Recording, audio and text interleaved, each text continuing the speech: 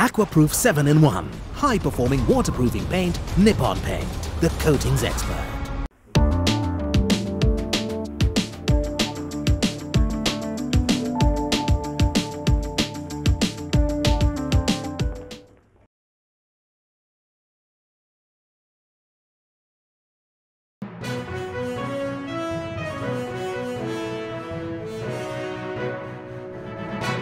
U.S. Secretary of State Antony Blinken, during a meeting with Sri Lankan Foreign Minister Ali Sabry, has discussed the joint efforts of the two countries to combat local and global challenges. The meeting took place on Friday at the Department of State in the U.S. capital, Washington, D.C. Enjoy 1% merchant commission when you accept Lanka Pay cards. Contact these banks today. Very pleased to have Foreign Minister Sabry here. We had a chance to meet on the margins of the ASEAN meeting, so second time we're able to get together in person. We've had almost 75 years of partnership with Sri Lanka.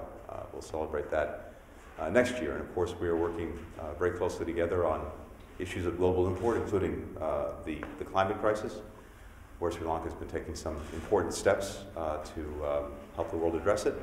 And of course, the United States has been working closely with Sri Lanka in the midst of the serious economic challenges that Sri Lanka is facing. We provided some $240 million in assistance and loans, and we're also working together both to support economic stability, but also political stability and progress. So I'm looking forward to continuing our discussions here today. Welcome. It's really good to have you here. Thank you very much, Secretary Blinken, for inviting me, and it's a pleasure being here. Sri Lanka and the US have been long-term partners, 75 years of diplomatic relationship. That almost the period of independence, so one of the first countries to recognize us. We're very happy.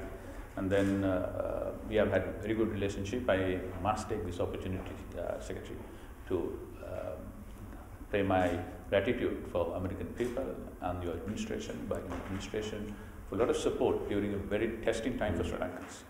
So we are grateful, particularly your humanitarian support, loans, grants, and technical support. We are extremely grateful, and we are looking forward to work for even better relationship, and particularly in the Indian Ocean and Pacific.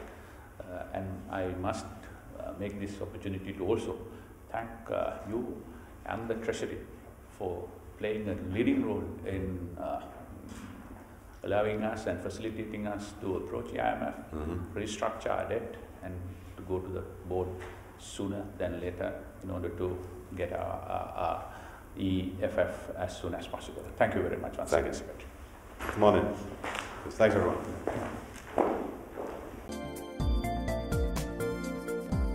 For more latest news, subscribe to FTTV.